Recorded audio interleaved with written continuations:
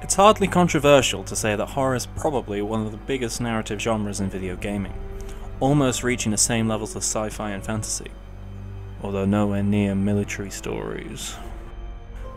Join me today as I take a special look into this genre. Part 1. Horror games and horror-themed games. Let's start with an important distinction, the one between horror theming in a video game and an outright horror video game. There are many games with horror theming, Castlevania, Doom, Devil May Cry, that don't strictly count as horror games in themselves. Often this is due to an immeasurably important feature in interactive horror: threat. Specifically the threat that monsters or other sources of horror hold over the characters. Take for example Devil May Cry. In Devil May Cry 3, the monsters are introduced in a scene that mostly serves to assert that Dante, and not his enemies, has the power in any given situation. Throughout the game he is absolutely unfazed by what he sees, undaunted by what he fights, and most of the time skips through the sea of monsters as if it didn't even slightly matter that he was facing monsters at all. In a similar vein, although in Castlevania the monsters are a credible threat, in terms of tone and mechanics they're more akin to Goombas than the Scissorman. The appearance of monsters has more in common with fantasy adventure than horror. Thus, I categorise it as simply horror themed, as you could probably replace them with fantasy creatures and not have much real difference to how the game itself plays.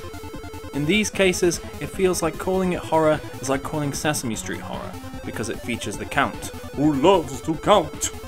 However, due to horror being at least partially based in fear, or at least something that's meant to be feared in context, I think it's fair to suggest that games in which you are a high efficiency killing machine are horror themed as opposed to horror. If you could replace your monsters with any other creature, human or inhuman, and get the same result, you're probably not a horror game. By the way, this distinction goes some way towards explaining the palpable difference between earlier Resident Evil titles and what we got after 4.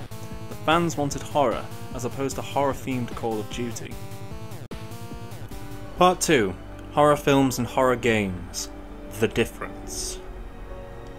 Noel Carroll describes art horror as a series of emotional responses as being a mixture of fear and disgust at impurity, when the thought of a situation is entertained.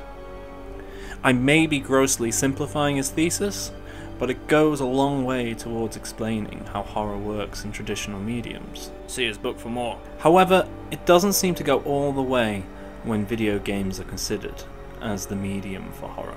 If you take a horror movie for example, as a viewer you assimilate art horror emotions by entertaining the thought of what happens on screens, and placing those events within the context of your own experience. Your reactions to the film are predominantly passive, unless you're the kind to run away from movies when you see something scary. This is because, in this case, you are the observer. You are watching horrible, horrifying things happen, but they're happening to other people, separated from you by the fourth wall. When you play a game, you are interacting directly with the world, and you are the primary agent. Although it could be seen as indirect, it isn't. You are the one who controls the actions of the player character. This slight but significant challenge to the formula makes all of the difference where this medium is involved. At face value, this changes the status of the monsters, and therefore your response behaviours to horror stimuli. When you introduce a goal and a failure state, monsters aren't just objects of fear, but they're an obstacle of progress. Whether or not what is felt towards them is fear is debatable at this point, but this impediment is at the very least a necessity to improve game quality, and is at least part of why our behaviours towards horror change when the medium is changed. However, impediment alone is not what makes the difference so enormous. Through a mixture of world building, high quality production, and the agency that is the core difference between film and video games, we achieve something traditional art horror can't quite manage: immersion. Most clearly evidenced, to my knowledge, in Alien Isolation, an immersive experience takes that daft step away from Carroll's thought theory and towards something more akin to self-delusion, but not quite. Before I start praising how certain games manage this, allow me to clarify. As mentioned earlier, in a video game the player acts not as an observer but the primary agents. At your fingertips are direct control over the player character. The player takes the role of the character's mind, with all the experience and desire for self-preservation that entails. You aren't simply picking up the puppet strings and playing pretend monsters. You are directly interacting with the game's world through the body of the player character. For all intents and purposes, you are the player character. The impact this has on horror is huge. It makes gameplay less like watching a horror film and more like being one of those haunted house experiences. In many ways, this makes our horror responses more genuine in the case of a video game than it is in the greatest of horror films, as we are responding to stimuli which are essentially aimed at us directly. Part 3. The importance of world building and atmosphere in conjunction. Since the idea is that you become the primary nerve centre for the player character, immersion suffers if the world doesn't feel authentic. I'm not saying that it needs to be high definition wonderment. I'm saying it needs to appear authentic. For a fictional world to be believable, it doesn't need to mirror our own, as much as makes sense within context. Within horror, this comes down to general atmosphere coupled with smaller world-building details. Take for example the outlandish setting of Resident Evil. On a primary level, it holds atmosphere through cinematic camera angles, the dark tones, and its mostly minimal sound design. But also there is detail to the world. Almost like a point-and-click adventure, you can investigate almost everything. On top of this are the readable files, where we see written accounts giving us grisly hints at horrors to come. Or in modern games, the ever-popular audio log. These world-building aspects build tension, making the game more authentic, as well as creating dread for the future. Even in a science fiction context such as an Alien Isolation, attention to detail helps make this horrifying scenario shine.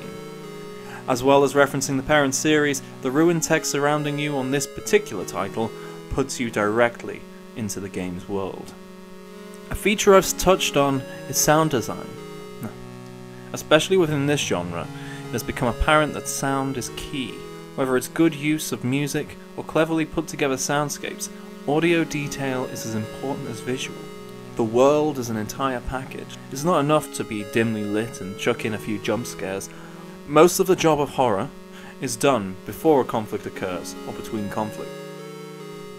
As an aside, a feature seen quite often in recent times is extensive use of first-person perspective. This initially helps immersion simply through its similarities to the perspective we're used to in reality. It also makes our interactions more meaningful as our field of view is limited to, near enough, those of the character. Although it's not a be-all end-all approach to the genre, it's definitely been welcome where it has worked. These features aren't exactly the tried and true, tested formula of how to do horror. There's obviously a lot more to it than this, and also a lot more obvious things, which I haven't really mentioned. But I think some of these aren't really delved into very much.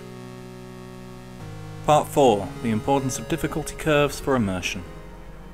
One important task a horror game must complete is keeping the experience going. Between the game itself and the player, this isn't exactly the simplest thing. As I've mentioned before, a necessity for a horror game is credible threat. If monsters are too easily felled, don't pose a threat to the player, or simply don't show up, it ceases being a horror experience, as opposed to a separate kind of game in a horror costume. However, it can go too far the other way, either by action of the player or by the game. Be prepared. We're about to head into Anecdote Central.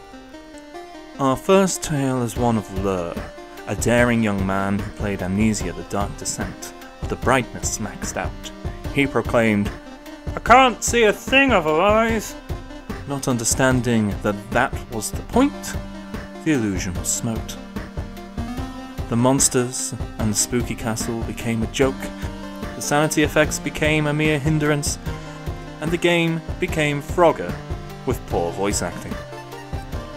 Remaining with Amnesia, a young man by the name of Josh became frustrated by repeatedly being slaughtered.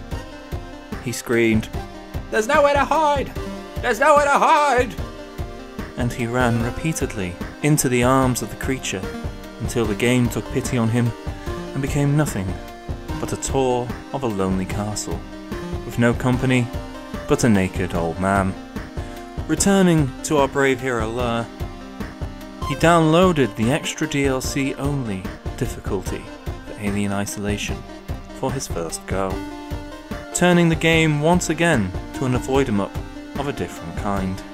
Repeated deaths as different tactics were attempted changed the game from horror into a high-stakes game of tag, where fear turns to competition and eventually frustration.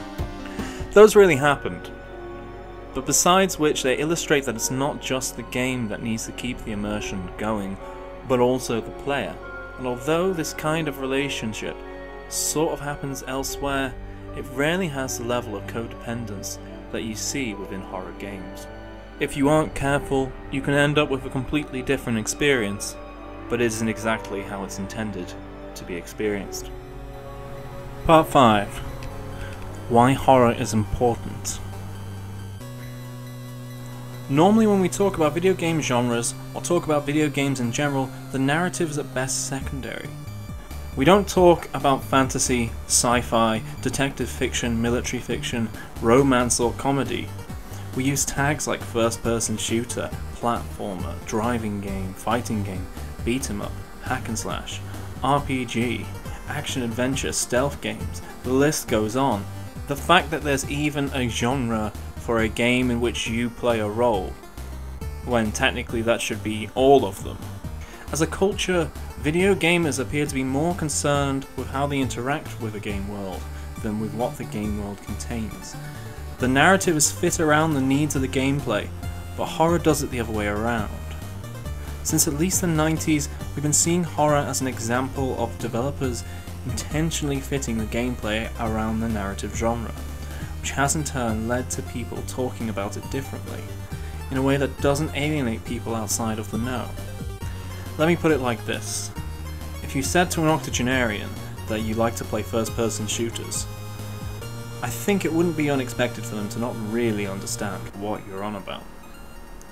But it might be a fairer assumption that they'd know what you meant if you talked to them about horror or fantasy, or any other common knowledge narrative genre that basically every other medium uses as a matter of course. Of course, gameplay genres are very important. I'd be a hypocrite if I didn't admit that. How you interact with that world is incredibly important to how you experience that world. However, having a narrative genre stand up on its own is an important thing if we want this art form to be recognised outside of our own little circles. It feels like we should be directing the conversation somewhere else. And at least in horror games, it seems like that is the case.